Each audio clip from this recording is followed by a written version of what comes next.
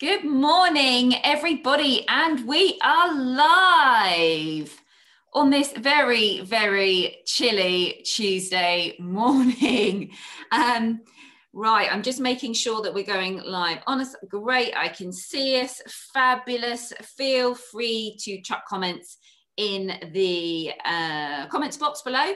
And of course, if we can, we'll get round to answering them. Really, really excited about today's live. It's going to be brilliant. I'm Hollie Power, co-founder of Salonology, and I'm hosting here for my friends at Timely. We've got a very, very exciting live training video for you this morning because I'm here with the fabulous Sarah Garner from Digital Bloom over in sunny Australia, who's sitting there in humid weather, enjoying the heat at the moment while we all sit here and freeze in 2 degrees. Welcome and good morning or good evening to you, Sarah. Thank you for joining us. Thank you so much for having me. It's absolutely amazing to be on, and how cool is that we can connect from the other side of the world. It's insane.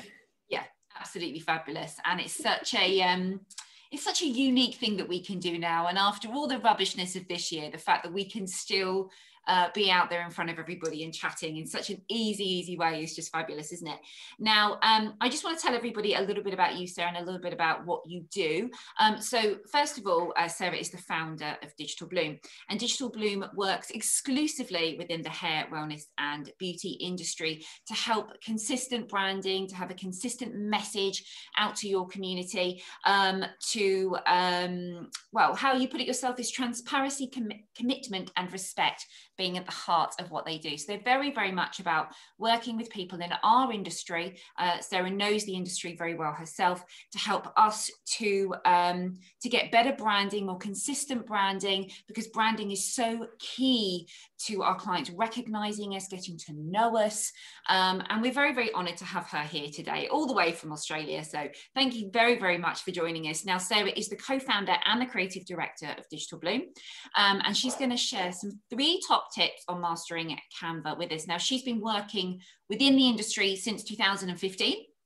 So she's got tons of experience, and she believes that such an industry that is so dedicated to looking after people and keeping everybody's mental health well and keeping people healthy and feeling good, that their business can help support our industry to move forward and grow via online presence and branding and print work and all sorts of things that help us connect with our clients in all sorts of different manners. So massive welcome, Sarah. Thank you so much for coming and hanging out with me. I've been super looking forward to this live call, I have to say, because Canva is somewhat of a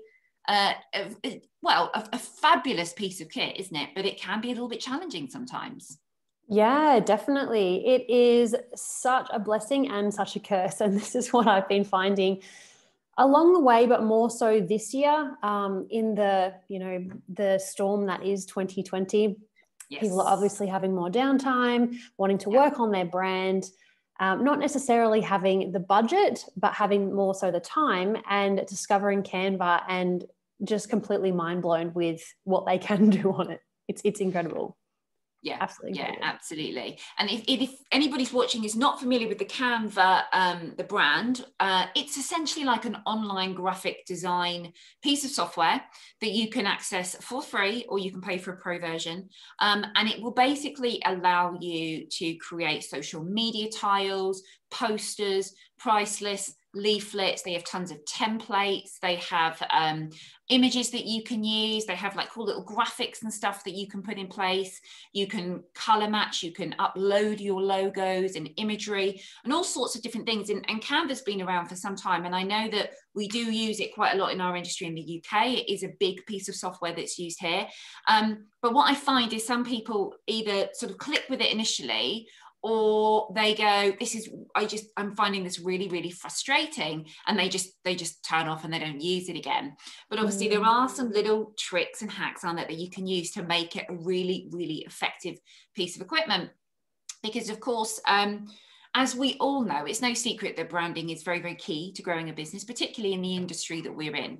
And when you're continuously putting content out to your viewers, your fans, your followers, they will start to recognize your key branding, won't they? And that's why it's so important to create consistency. So Sarah has very, very kindly offered to share some of her top tips with us today. I have a couple of questions as well that I will chuck in the mix if we get an opportunity, but I know she's got loads to share.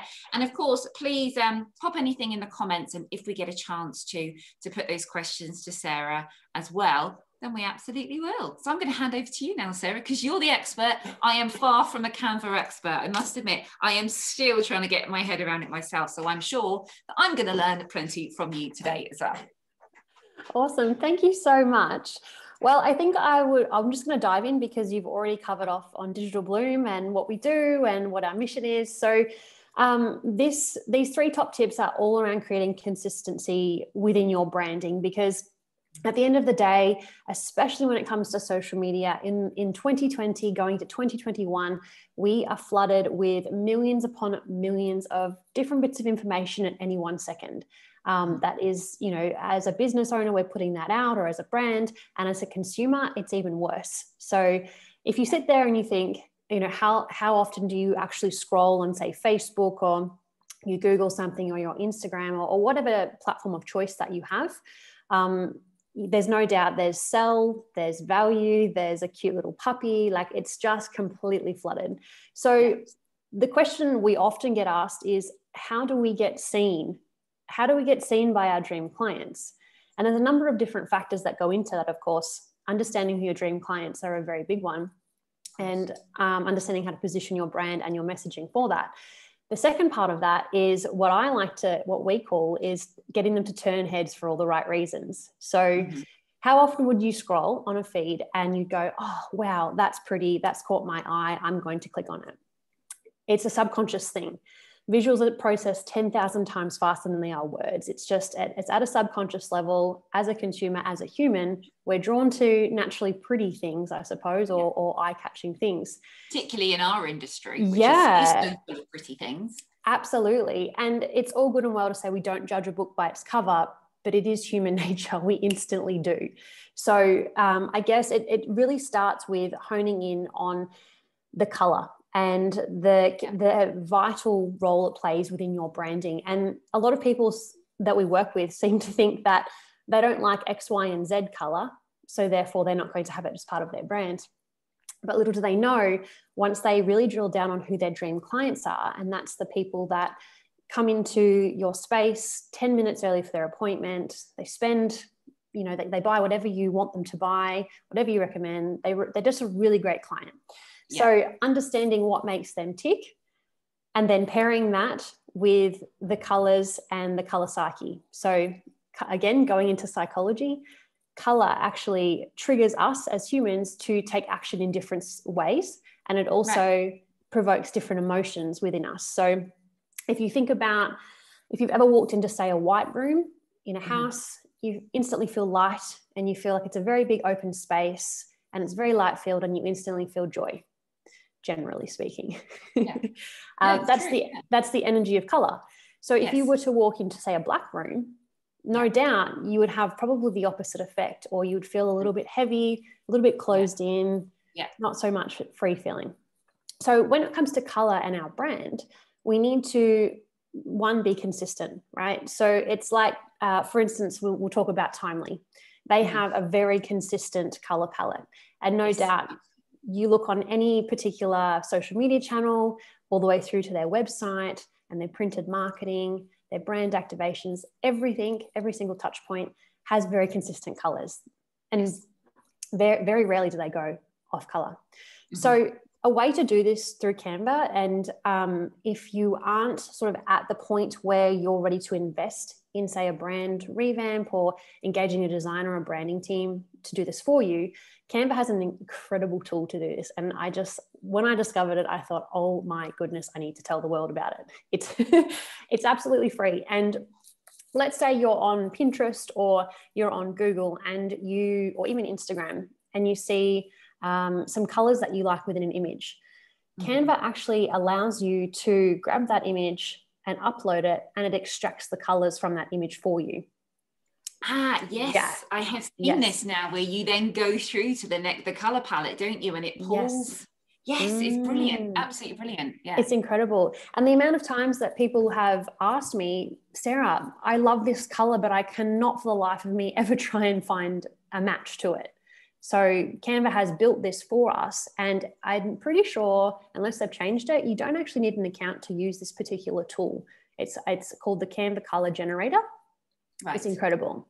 So if you're thinking about, if you don't have some solid colors in place, I highly recommend you start having a look at what's out there, and making sure that not only you like it, but potentially also surveying some of your top clients and seeing what colors they resonate with as well, at a base level, and then being able to use those color codes through Canva. This is a really quick way to get those codes, if that makes sense, because all colors have codes.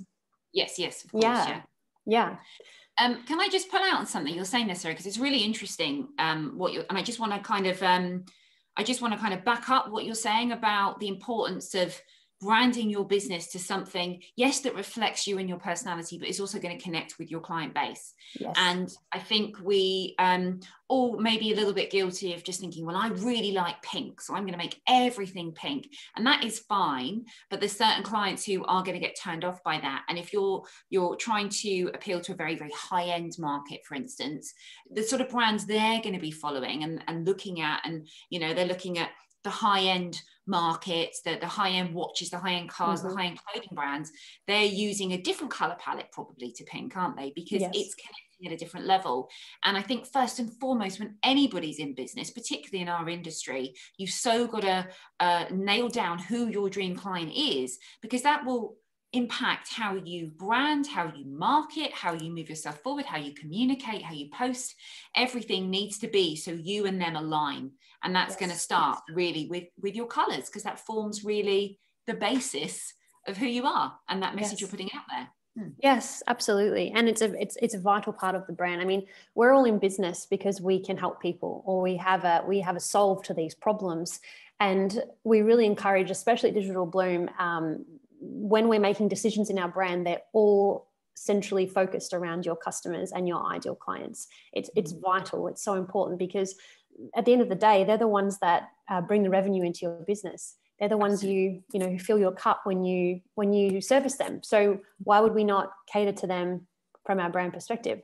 And I think it's a very fine line between balancing these colors around what is going to emotionally trigger them, but also you've got to love it too, because if you love your brand, subconsciously, again, it's going to pretty much ooze out of your face like sunshine. Like, you're going to speak about it to everybody in the most positive light. You're going to shout it from the rooftops. So it's really important that you are happy with something as simple as your colors. People often overlook them. Something as simple as your colors and your fonts, because even though at a surface level, they're just colors and fonts, they go so much deeper than that. So really understanding, and I think starting with the colors, once you've understood who your dream clients are, is a really, really good way to start that and get those codes out through Canva. So the codes we're talking about are hex codes, for anybody that doesn't know, that you can apply, and you get the same color on, the Canva platform. A series of numbers, isn't it, essentially? Yes. That is a code that is relevant to that particular exact shade of color. Correct. So use that across all of your marketing, or if you had designers, you could pass that to them and they would make sure it's the same color, and it allows you to make sure everything is exactly the same tone, rather than using a generic pink or a generic brown, for instance. You can then make sure it's all matches perfectly, because that's how you get the perfect branding. Yes, consistency is key. Absolutely. And so we'll move on into fonts, because this is another really cool tool that I've discovered when I discovered the color generator tool. I think they brought it out this year, but don't quote me on that. It might have been around before I discovered it. Being a graphic designer, I naturally just do these things, on my design software. So when all of this when COVID came about, the big C word, I don't really like to use it, it's so negative. But, you know, people were asking me for Canva training, and I thought, well, there's a lot of graphic designers out there that are like, no, Canva's taking my job. I can't deal with it, blah, blah, blah. But how do we help everybody, right? We can only help so many people in a day. So this is where I started to understand, you know, more about Canva and how, you know, how people can actually build their branding on it rather, to get to a point where they've grown their business and now they're ready to, you know, put the foot on the pedal and engage or outsource. The second component to that, I've gone off a little bit sidetracked there, is fonts. So understanding, again, fonts do trigger us at an emotional level subconsciously, just like color.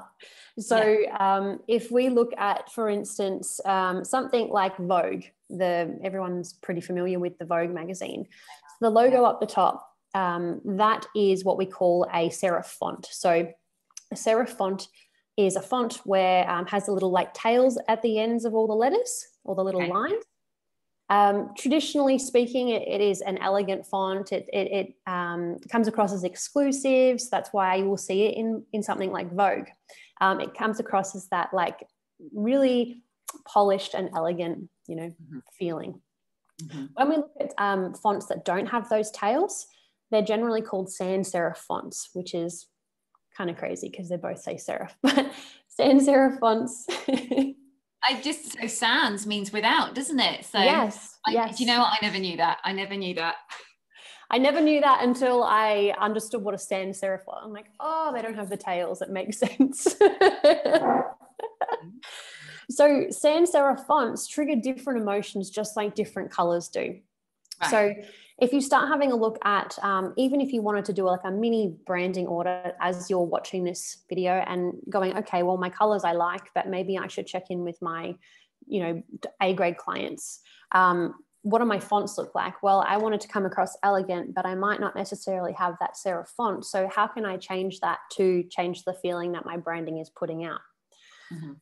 People often ask me what fonts go together. So you've got serif with the tails, sans serif without the tails, then you've got a script font. So fun, it can be elegant, can be whimsical. It depends on basically the font. But Canva have this incredible feature to help you pair fonts, which is really cool. Okay. Yeah, really cool. I did not know this. Yes. So I highly recommend having absolutely no more than 4 fonts as a maximum, because otherwise, if we're not consistent with our fonts, again, we're going to lose that brand recognition. So for instance, you wouldn't see the likes of Vogue using a font that's all, I don't know, a graffiti kind of font, you know, for their brand. They're really, really consistent throughout. So Canva, basically, you can jump on, it's another free, like a generator kind of tool. And I'm pretty sure it's called the font pairing or font generator. Don't quote me on that, but I will get that for you. That will actually pair 2 fonts together. So it might be that you select your first font as a serif font. It's going to pair it with a font that sits nicely aesthetically and also psychologically. So really cool.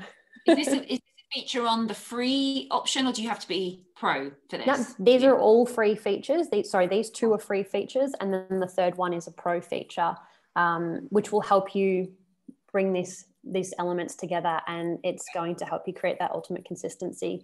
So when we, you know, as I've mentioned before, when we use a font or a color that's outside, consistently outside of our own branding, people start to forget who we are. They're not really sure if it's our work. They're not sure if it's our business. So that's why I always drill down consistency is absolutely key. You know, Cadbury, for instance, or Coca-Cola generally don't use colors or fonts outside of their set. So if we start looking... Cadbury's colors. We all know Coca-Cola's colors. In fact, most people know that Coca-Cola used to be green. Father Christmas used to be green until Coca-Cola made him red to match their branding. You know, it's craziness. And we all recognize that red and white. It's just distinctive internationally, isn't it? And that's because they've used a consistent colorway. Correct. and they've remained true to a lot of different things, but we're talking about the aesthetics. They've remained true to those guidelines that were set by the original brand strategist. For instance, just to give you like an example at a not so much a top end, I suppose, branding perspective, but just how powerful consistent branding can be. Mm-hmm. For instance, Digital Bloom, we use sunflowers and play on that bloom and flower analogy. Yeah. And so literally daily, like it's bananas how daily this is. People will send me sunflower photos, just photos of a flower. And they'll say, I thought of you when I saw this. Now it has no logo, no words, no nothing. It just has my color and my analogy to a sunflower. So that's really how powerful branding consistently done can be. And I think that once everyone gets into good habits and good practice with that, it's absolutely mind-blowing. People will see something and then think of you and go, I need to book in an appointment, or I need to get this retail from you, which is just wild. I love it. It's so much. It's such a powerful, all-encompassing tool, isn't it, to use? And just, I think it's something that's so overlooked, because sometimes people just think, oh, I need a logo, or I just need a color, I'm going to be purple. I'll just be purple because it's a bit beauty based, and then that's kind of the foundations of it. And once you sort of go through the process, you've had a website built, you've got stuff on your Facebook page, you're kind of then invested almost in that branding. And it is, I mean, we at Salonology, we did a huge rebrand last year. We had 2 previous company names. We changed the colors, we changed the brand name, we changed everything about us, because we weren't comfortable with our brand anymore. We wanted something new and fresh to actually give a better image, and it has subsequently reflected in how the business has grown. And it shows when I didn't like the name of the businesses before, so I was always a bit like, oh, it's called this. Whereas now I'm like very, very proud of the brand. So it's all about being proud of it as well, isn't it? But I just wanted to touch on something you actually put on your website as well, where you said about, you'd be mortified if you turned up at an event in the same dress as somebody else. You don't want to be branded in business like somebody else. And whilst that's a brilliant tool in Canva to bring those images in, to pull out colors and ideas, it's about inspiration, isn't it? As opposed to, I like what they do, I'm going to do the same thing. You want to pull the inspiration from those ideas in order to give you your own branding, your own platform. You don't want to just be copying people. And I do see it sometimes in you see a brand and you think, well, that looks so like that other brand, and you almost realize straight away they're just kind of riding off the coattails of someone else. Branding is such a personal thing, and it's so important to be authentically yourself in every element of your business. But branding is obviously that message you're putting out all the time. And we worked out recently that something like, if your client was going to visit you for 1 hour per month, then 0.0013% of their time is spent with you, and the rest of the time is not spent with you. The only communication they see is what you're putting out on socials, or what you're printing, what's coming through the letterbox, what's coming on their phone. So if that can be consistently strong in alignment with their brand, then you've got much more chance of building a bond with them whilst you're not physically seeing them. Yes, absolutely. And your branding is like the clothes that you wear. So if your business was a human, your branding, the visuals, that they're the clothes you choose to put on that represent yourself to the world. So it's like, would you walk out of your house in a potato sack? Probably not. You would look your best, because people are judging you whether they like it or not. It's true. And people will make a connection with you. We were out doing our Christmas shopping yesterday, and there was a lady behind us. We were at the Chanel counter getting some perfume, and there was a lady behind us, and she was Chanel'd in every level. She had a Chanel handbag, she had a brooch, she had a scarf, and you could tell she was real Chanel, and she wasn't wearing fake. And straight away you know exactly what kind of person she is, because of how she's presenting herself she's aligning herself with a high-end brand. And that's what people do. They don't they? They want to align themselves with brands that they connect with. And she's obviously spent a lot of money with Chanel over the years. So, you know, if that was, you know, a tacky looking brand, I doubt she'd have spent that sort of money with them. She wants to show that she loves that brand and she's committed to it. And she's prepared to spend thousands of pounds to adorn herself with their relevant things. So that's what we want to be doing, don't we? We want to create a brand that people connect with and align with and want to be part of. Yes, absolutely. And I think it's a really interesting point that you bring that up, because I think the industries that we are in and we work with have, and I think we were saying this the other day when we were chatting, have such an innate ability to empower and inspire confidence in all of their clients. Like, guaranteed your clients feel 110% crazy amazing when they're in your space. But when you take them out of your space, you want them to still feel 110% crazy amazing interacting with your brand. So it's the exact same thing that you do in the space, but just in a visual format and on, you know, with tying into marketing and things like that. Absolutely. Yeah. Bonds build businesses, don't they? 100%. Exactly. Yeah, exactly. Yeah, absolutely. There's loads of comments coming through here. Loads of people are watching with us. So thank you everybody for coming and hanging out. Christine asks, I'd love to know the best fonts to use for our socials and website. I'm using Pro Canva at the moment. I mean, it's difficult, isn't it, for you to suggest the best the best ones, but is there a way that people can reach out to you to work with you more closely, Sarah? How could people make contact? Because you are so industry specific, of course, that's very exciting to a lot of the audience today. So tell us, is there a way you can help people? Yeah, definitely. I'd be more than happy to jump on. We could do a live, or if you wanted some personal one-on-one help, you're always welcome to jump on our website. There is a contact form that comes through to me, and then we can arrange a time to chat.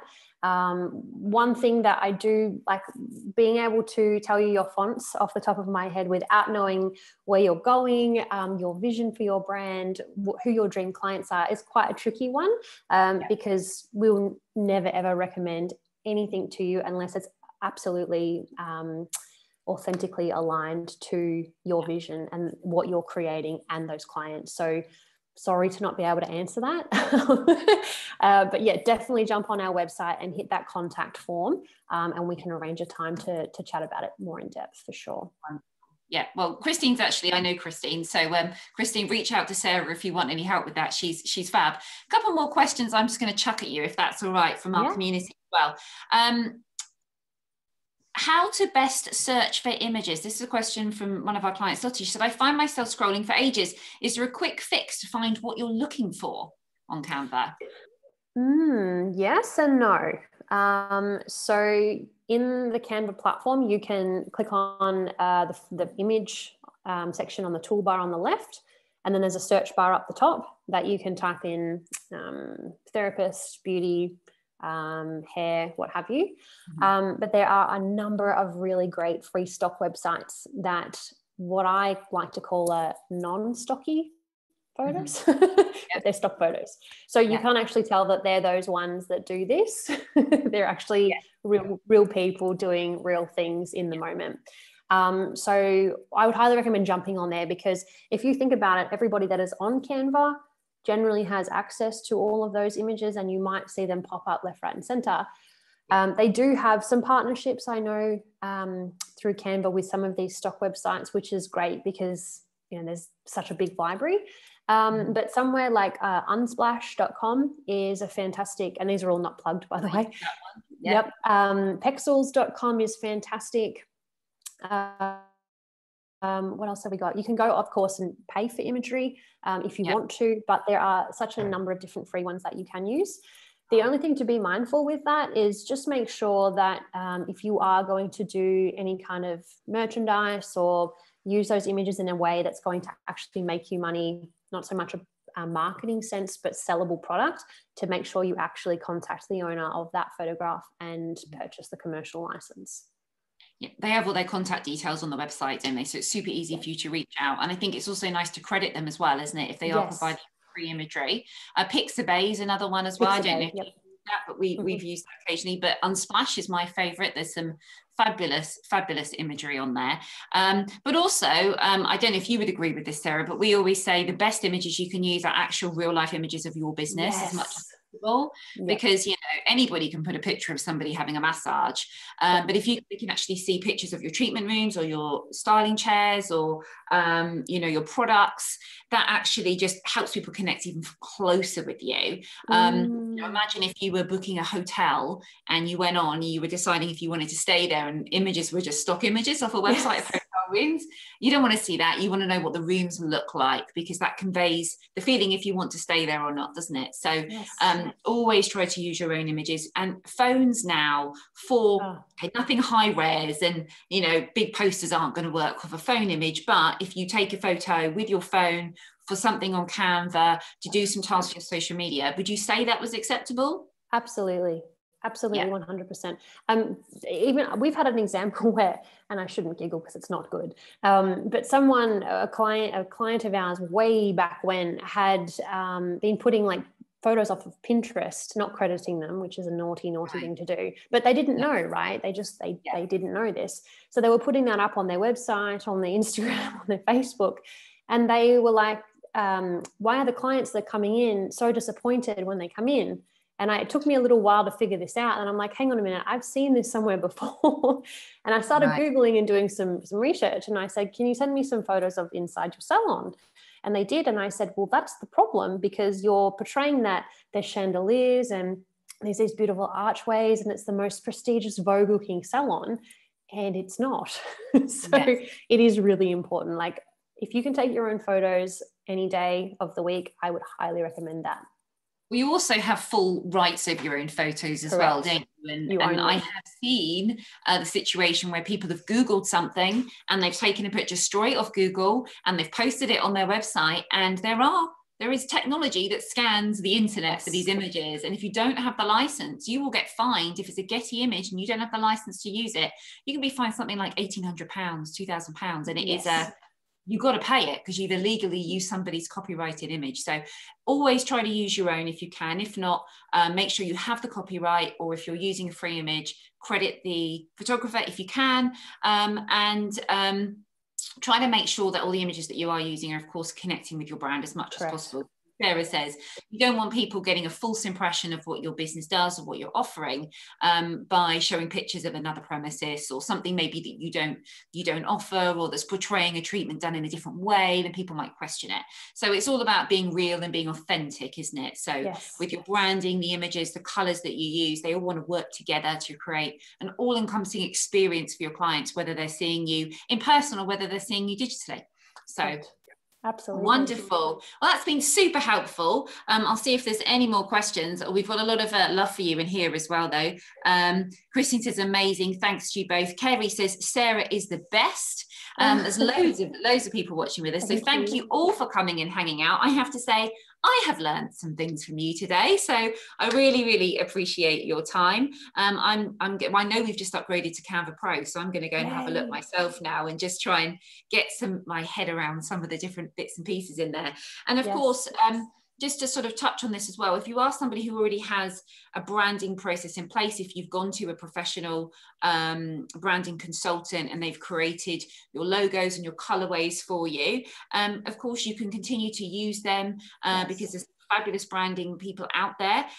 But what Canva allows you to do is to kind of replicate just your own little versions of that if you want to have that added to your social media tiles and stuff, so you're not constantly having all of this work done, because there are certain parts that you can do yourself, but if it comes to something that's like super involved, like a price list or something like that, or some big posters that you're going to have printed and adorning the walls of your salon, then sometimes consider using a professional for that, because they do need to be aligned just right, don't they, to make sure that you're holding your brand in all of your print work as well. So massive thank you to Sarah for joining us here today. I think that's been massively helpful for people.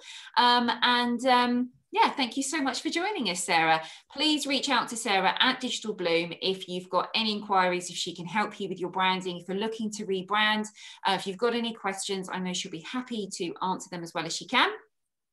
And I know that Sarah's also going to be featured in the timely 12 Days of Christmas, aren't you, Sarah?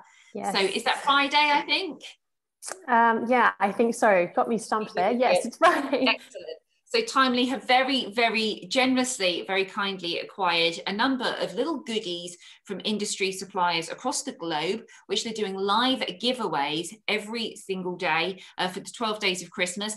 Today, you'll find salonology goodies.